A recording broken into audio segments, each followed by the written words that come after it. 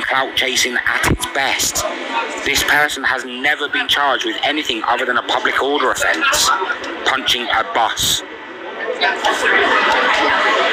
This person is using the worst thing possible to obtain clout. They're saying that they're a child sex offender when they haven't been, because they think it's going to give them attention. But what's actually going to do is, one day, somebody will recognise them, believe what they've said, and will kill them. Simple.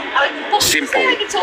Why would you go out of your way to preach that you're a child sex offender and prove it on a platform where people will go out their way to hunt you down and hurt you? Good luck to you, Princess Fluu. Good luck to you. You are a creature and you deserve everything that comes your way, darling.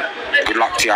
I'm sat in the pub, having a drink, enjoying myself, while you're sat in your bedroom or your front room, lying on the bed, doing nothing. Probably pulling your end off to looking at kiddie porn. You're a cretin. Fuck off.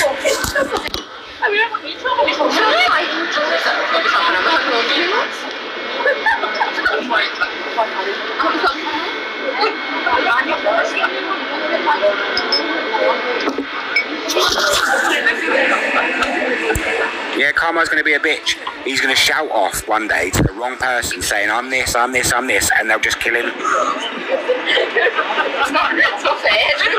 People don't take child sex offenders easy. And if you go around shouting on a platform that, oh, by the way, I've been done for 7 charges, you're going to get your fucking head kicked in one day. So crack on. I don't need to do nothing. I can just sit back and wait for the day to come. I've still got 2 pictures left, so it's fine.